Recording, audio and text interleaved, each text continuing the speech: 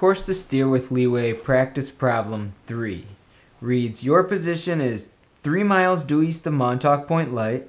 What is the course to steer to arrive at latitude 41, longitude 7130? If you're turning 7.8 knots and the current's 130 at 1.2 knots, and a northerly wind causes 3 degrees of leeway. So we'll start off, we'll find our starting point and our ending point and connect those with the line. So we said we're 3 miles due east of Montauk Point Light, right here. We're going to get due east and west. You can see them lining up. There's parallel rules on the parallel. Walk it up.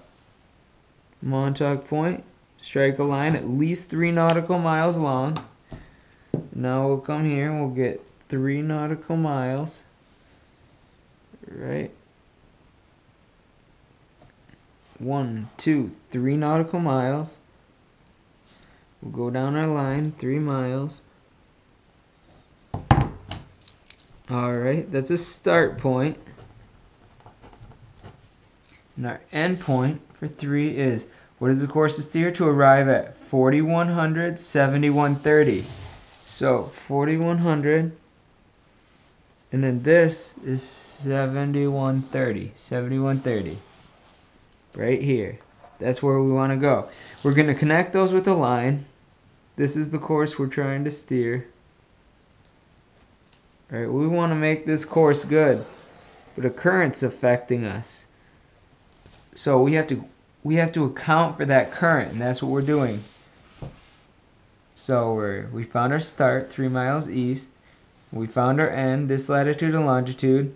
Our speed is 8.7 knots. The current is 130 true at 1.2 knots. So we get 130 true, 130. Now this is the part that really people have a hard time sometimes knowing. If you start it in the center of the compass, you're going toward 130. So when we get to the starting point here, we have to go toward 130. And it's a real easy mistake to do. I've done it plenty of times, just going a little too fast. So we go from our start toward 130. And it said that it's 1.2 knots. 130 true at 1.2 knots. That is the set, and this is the drift.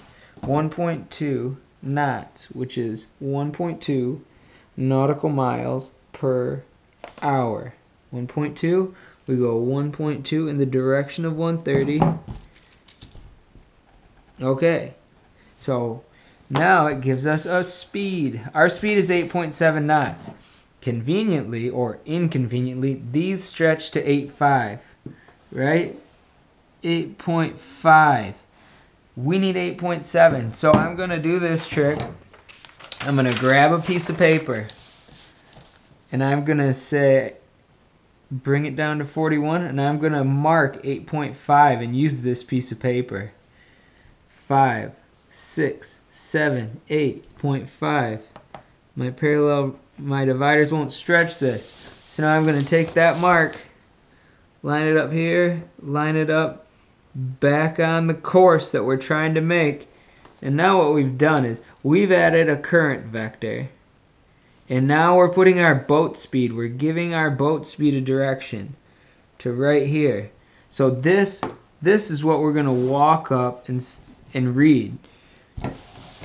And usually you'd have it on dividers and you'd put one here and see where it intersects and then bump your parallel rules up.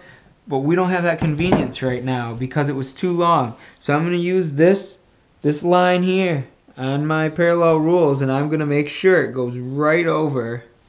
I have 2 marks here. I'm actually going to double check them. It's the furthest one back. It's right here. Okay, we make sure this dark line goes right over both of them. We can be very accurate. Here to here, here. Good. You'll notice you move one side and it tweaks the other side and vice versa. So just take your time. Now we're going to walk this up.